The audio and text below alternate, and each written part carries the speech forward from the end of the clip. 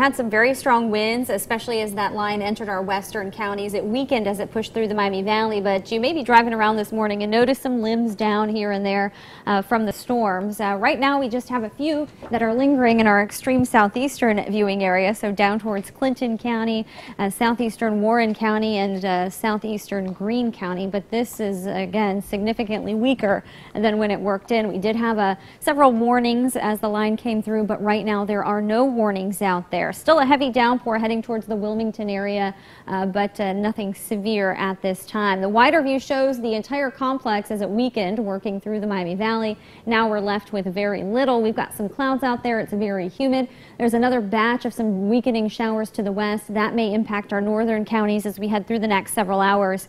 Otherwise, there's another chance for thunderstorms as we head into this afternoon, and the best shot is going to be in areas to the south and to the east of Dayton. You can see it here on our Severe Storm Prediction Center Severe Outlook, the elevated outlook. We may see some stronger thunderstorms southeastern Clark County through Greene County, Warren and Clinton County. So that would be the highlighted area, and then points east. So really into central and eastern Ohio has a good shot at seeing some stronger winds or even some hail in any storm that forms later this afternoon. Right now it's 67 degrees, very humid. Around the lunch hour we expect to be climbing up into the lower 80s. Some breaks in the clouds at times today, but more showers and thunderstorms will fire up. We'll see highs near 88 degrees. We have an east wind currently at 7. Winds have been variable this morning as those thunderstorms have kind of worked over the atmosphere. Our dew point is still sitting high at 64 degrees, and 24-hour rainfall in Dayton, just about 1/10 of an inch currently.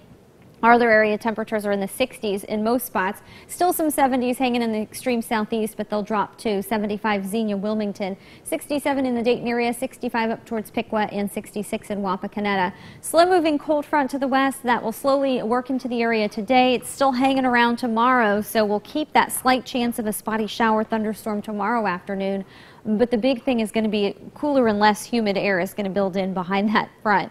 Here's a look at future track. We're starting off at 3 o'clock this afternoon. That's when we may start to see some new development. And again, especially in our southern and eastern counties, if you live up towards Piqua, Wapakoneta, Salina, you may not get any additional rainfall this afternoon after morning rain. But down to the south and east is where we may see some of that fire up. 6 o'clock still could be something lingering southeast, but the trend will be to dry out, maybe a lingering isolated shower through the overnight hours. Here's 3 a.m. Couldn't rule it out.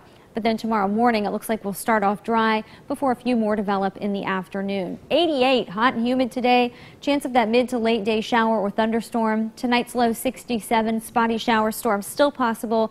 And then even a few linger tomorrow, but we'll be turning less humid as the front comes through. With the wind shift, it won't be quite as hot with a high of 83. Here's your Storm Team 2 7-day forecast.